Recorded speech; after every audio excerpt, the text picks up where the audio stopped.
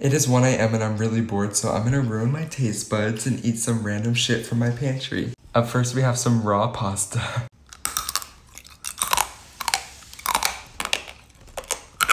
I don't like it. I don't like it. Next up, we have this like sport drink thing. It's like you put it in the water and it makes a Gatorade. It smells good. Let's try it.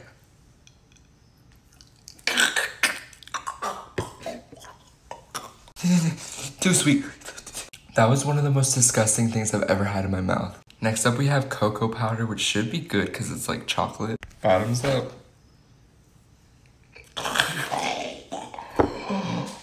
That literally made such a, that was such a bad idea. That was actually traumatizing, but now we're gonna do hot sesame oil, and it smells like spicy and weird. Why am I scared?